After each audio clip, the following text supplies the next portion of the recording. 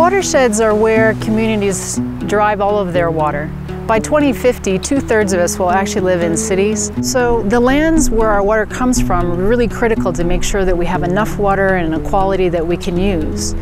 Unfortunately, about 40% of our watersheds are already degraded. But the good news is that we know how nature can play a role in maintaining the quality of our water, cleaning and filtering water as it comes to our communities.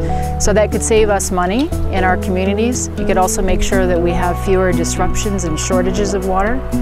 What we know is about 4 out of 5 communities globally could actually benefit from source water protection activities. Things like reforesting land or working with agriculture or protecting forests that really could make a difference.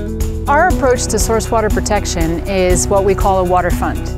It's a collective action mechanism by which a local community comes together, connect to people who are in the upper watershed, and understand based on science which practices will actually deliver better water to users down in the watershed.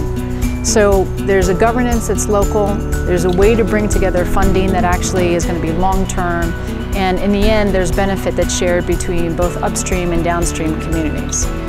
What we'd like to do is see this be a tool that can be used in many different places around the globe.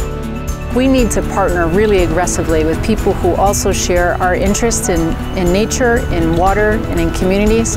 We think we can help save money for utilities and for cities by doing source water protection.